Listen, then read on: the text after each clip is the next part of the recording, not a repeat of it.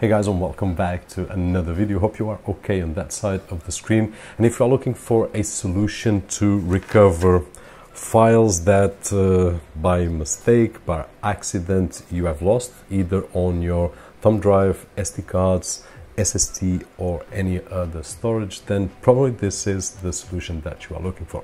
Now today I'm going to share with you my experience with this software, which is the TurnerShare for Digic, and I will show you a few things right over here in just a few moments.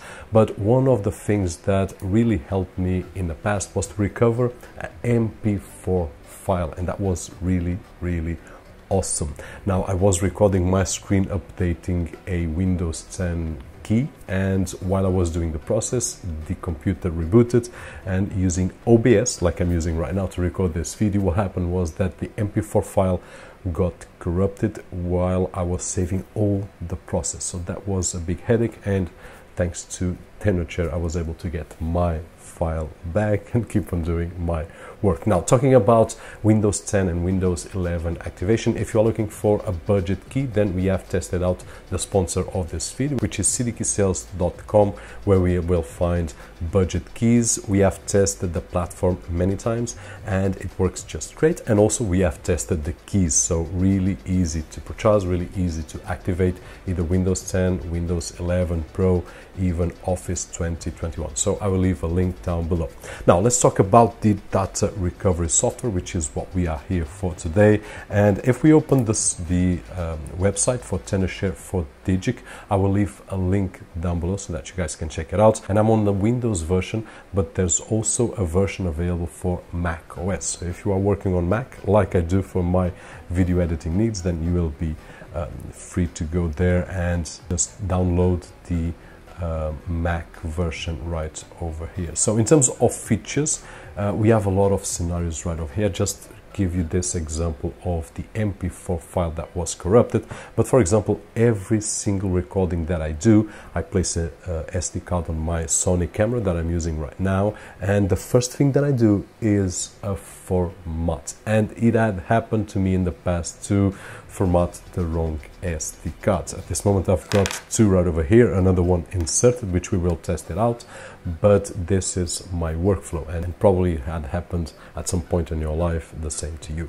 Now let's get to the point and see some of the issues that we can solve right over here. So we can recover deleted files, because sometimes we just throw them away without thinking that we had something necessary right over there. Formatted hard drive, which we are going to test with the SD card, but it will work with the SSD or any hard drive. And then we have lost partitions, external hard drives, raw files, and crashed computers. Now this example of the MP4 was not a crash, was a reboot, but it will give the same result in terms of OBS recording. So we will have a lot of files to recover. In my particular case, usually it's photos or videos or audio. Basically that's what the files that I work, but if you are working with other documents, you'll be fine to use the software. Now, one of the things that the software will give you is a preview before you purchase. So you can download and you will be able to test it out and see if it will be able to recover your files. And then if yes, then you can purchase the license and do the rest of the job. And that is just great. That's how I did for the MP4 file.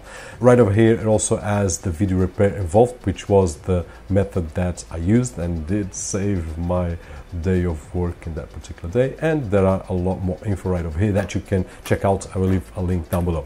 Now let's get to the interesting part, which is to recover. Now I've got, let me refresh, because I just inserted this micro SD card here on the docking station. So if I go to my PC, and this is in Portuguese, but as you can see, we've got a SD card right over here, which has 51 free of 50 and 59 gigabytes of files. Now this was a video that I recorded a few days ago, and I can mess around with it because I already have on my hard drive. This is a Sony camera, so it has a file structure which is not easy. As you can see, if I go to clip, it will show me the files that I've got right over here. So for every single clip, it will create a file as well for the data that it has. But I've got quite a few. Let me just delete these. Sorry, 74 items with 7.65 gigs of information right over here. So I'm not going to delete them. What we are going to do is different. I'm going to completely wipe the SD cards. So I'm going to format it, and let's go format, and this is the drive. Is in exFAT, and let's go. And it's stating that the unit is being used probably by tenor share, probably. Let's close it up and let's say yes, and it's completely formatted. Okay, so now the drive is completely empty. Let's do this example right over here. Let's open up tenor share, and there we go. So this is the drive that we had. Let's refresh it, but this is the drive completely empty, and 59.4 of 59.4. What we are going to do is to select the location that we are going to select. Now, as you can see, we also have common locations and then advanced repairs right over here. This was the service that I did mention, the video repair, where I did had the MP4, which was an incomplete file, so it gathered the rest of the data. But for this particular case, I'm going to use this, and let's press start.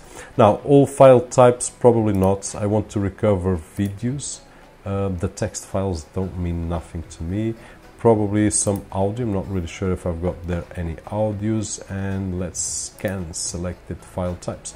Now, this will take quite some time. As you can see, it's stating right over here that 39 minutes, but it already has found 74 files, and if I'm not mistaken, those were exactly the files that we just formatted.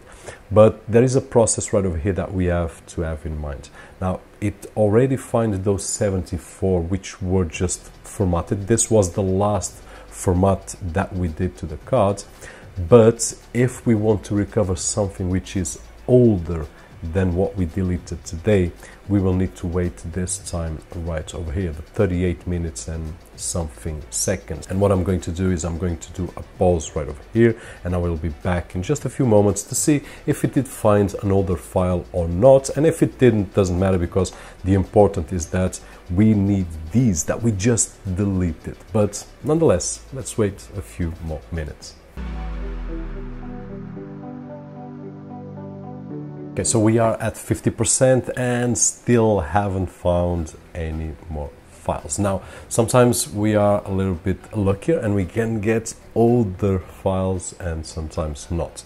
We still could wait a few more minutes, but I don't see the point, because you can do this even with the free trial and see if it will capture your files or not. And then if it does, you just need to purchase before it can recover, because that's a premium feature. So what we are going to do right now is the recovering process to see if these files are here or not. So I'm going to press recover, and it will ask me where I want to put it. I will select desktop and press recovery, and it will start recovering the files, and it's already created a folder right over here on my desktop.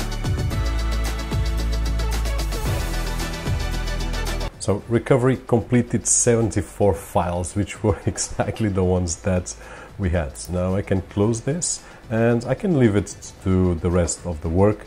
Let's see what we have right over here. So it has a F lost location, and here we go. We have some files. Now, do these files work? When we have the thumbnail, usually they do. So if I open one right over here, let's check it out if it works or not. And there we are. It's working just fine. So this is one of the shots of my setup, and if I wait for a while, it will complete all these. So I will just wait a few more seconds. There we go. It has generated all the thumbnails, as you could see. So this is a good indicator, because when we have thumbnails, usually we have video. And if I take a look at some files right over here, there we go, another one working. This is my watch collection right at the back. By the way, if you want to check out the video, search for my name on YouTube and you will find two channels, Portuguese and English. You will find the setup right over there. If I don't forget, I will leave a link right over here in the YouTube cards. But there we go, another one working, and I could select all of them that they will work just fine. I've tested this in real life situations and also here on these kind of scenarios. And basically this is it, and still haven't found more. Still have 10 minutes and something right over here. But don't forget, I will leave a link down below for the Data Recover Windows version, but if you are looking for Mac as well. Hope that this video was helpful in some way, and if it was, don't forget that usual thumbs up right over there, which is really appreciated on this side of the screen. My name is Roberto, and as always, I'll see you guys on the next one.